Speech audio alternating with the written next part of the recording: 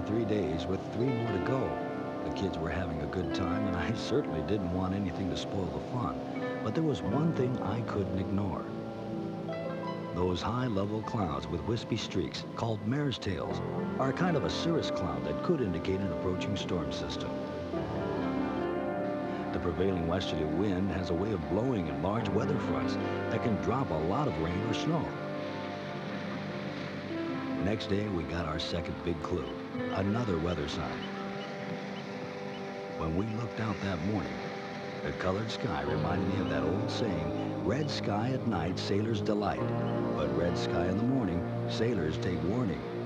The clouds were lowering from yesterday's cirrus to what looked to me like altostratus. I knew from experience that rain clouds in the western sky may be colored red by the rising sun. I checked my barometer. The pressure was falling. By now, I knew a storm was on its way and would probably hit us in the next few hours. We decided to stay put for the day or two it usually takes these storms to pass. 2 hours later, a dense layer of nimbostratus clouds was moving in. The pressure kept falling, and then the rain hit us.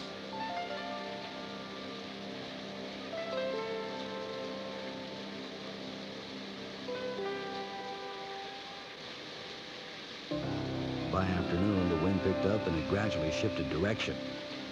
The clouds looked different. The sky had become filled with billowing white masses of cumulonimbus clouds, thunderheads. The next part of the storm was coming right at us. As the big clouds moved over, there were bursts of rain that seemed determined to come through the tents.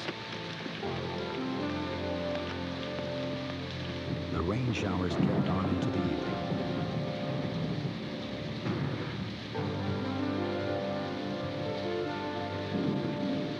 Would this rain last all night? It was time to check the barometer again.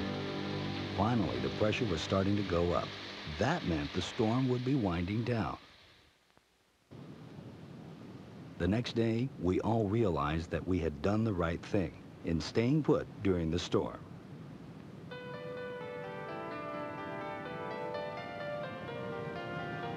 Anyone caught on a lonely seacoast during the passing of a great storm has experienced firsthand one of nature's finest shows. But to understand the storm and its different stages, we need to climb above it and look down on it from above the atmosphere.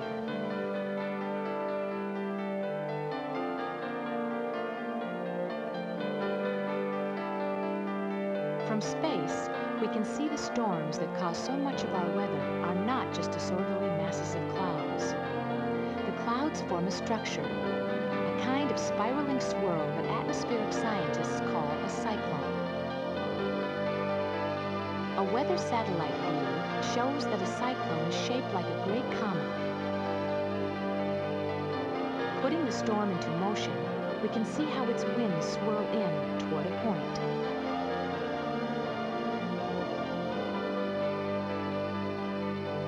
Cyclones travel in zones lying midway between equator and poles, the mid-latitudes.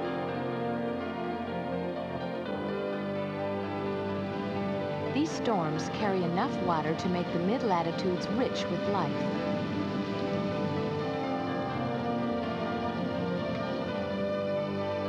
Marching across North America, Europe, and Asia, chains of individual cyclones stretch around the globe, moving from west to east with the prevailing westerly airflow produced by the Earth's spin. They should not be confused with smaller rotating storms spawned in the tropics.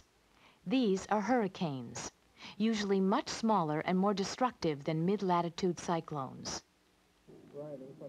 But one thing hurricanes and mid-latitude cyclones have in common is that they both develop around low pressure centers, the lows on a weather map. In the northern hemisphere, air spirals counterclockwise around a low.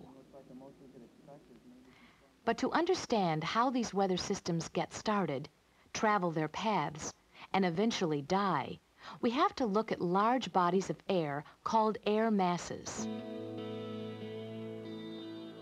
An air mass is simply a great volume of air in which temperature and humidity are more or less constant throughout. These qualities depend on where the air mass develops. Over a warm, moist ocean, air becomes warm and moist. If the surface is cold and dry, the air becomes cold and dry. Air masses generally develop in areas of high pressure called anticyclones. From space, these high-pressure regions often appear free of clouds. In an anticyclone, air circulates slowly. These stable atmospheric conditions allow the air plenty of time to take on surface properties and become an air mass. Air masses that move from their source regions into North America are, for example, cool and moist, cool and dry, and warm and moist. The boundaries between air masses are called weather fronts, and it is at these boundaries or fronts where cyclones are spawned. A mid-latitude cyclone plays a role in keeping Earth a livable planet, not only because of the water they carry, but also because of the effect they have on temperature. If there were no way for air masses to interact with each other, warm air masses would continue to get hotter, while cool air masses would get colder. By mixing warm tropical air with cold polar air, the mid-latitude cyclone helps to equalize these temperature differences.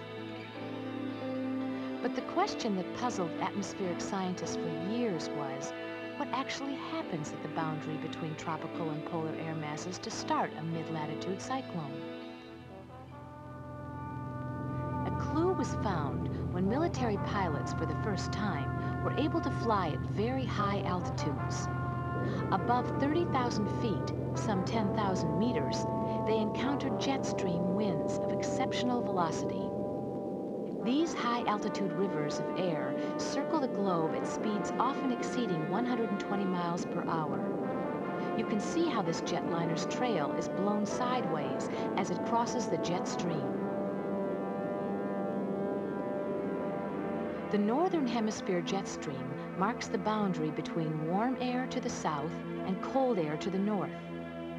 It was along this boundary that the mid-latitude cyclone began to form in mid-ocean, several days before our students even started their trek. It probably happened like this.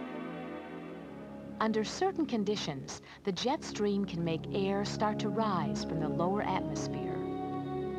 As the air rises, it creates a low-pressure area at the surface, and surrounding air begins flowing in.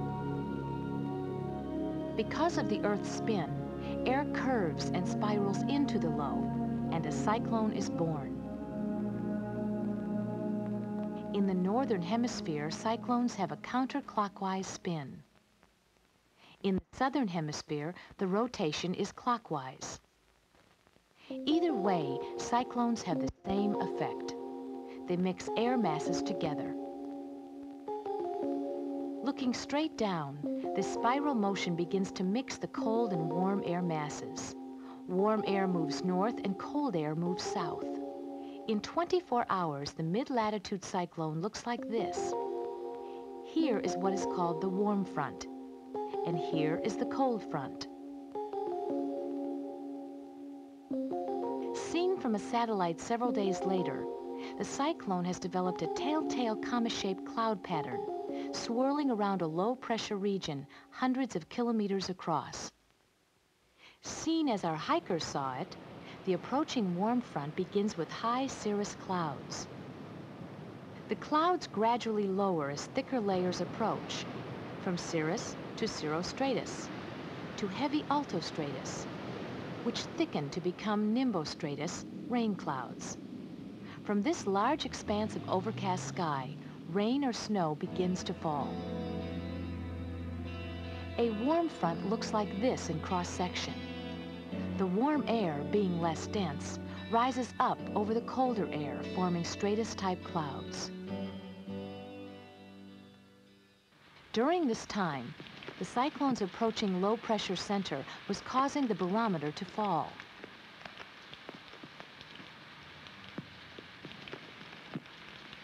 When the cold front approached, a different array of clouds was seen. The thunderheads of billowy cumulonimbus.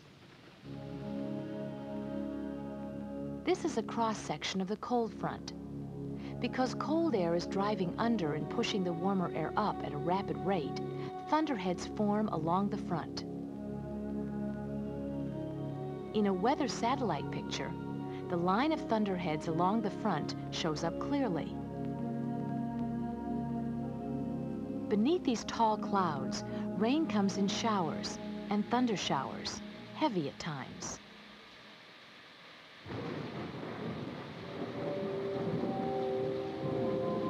In the late stages of the storm, the cold front catches up with the warm front. The area where the fronts overlap is called an occluded front. Here is the warm front, cold front, and the occluded front. During the overlapping of fronts, the moist air of the warm front has been lifted and trapped above the cold air. This pool of warm, humid air can produce heavy rain. Sometimes, at this stage, the jet stream will separate from the cyclone, stalling the occluded front.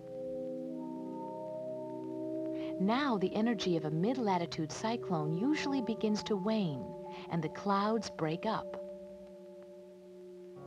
Carried along in the prevailing westerly air flow, a cyclone from the Pacific begins to die over the plains. But when it encounters a warm, moist air mass, the storm re-intensifies.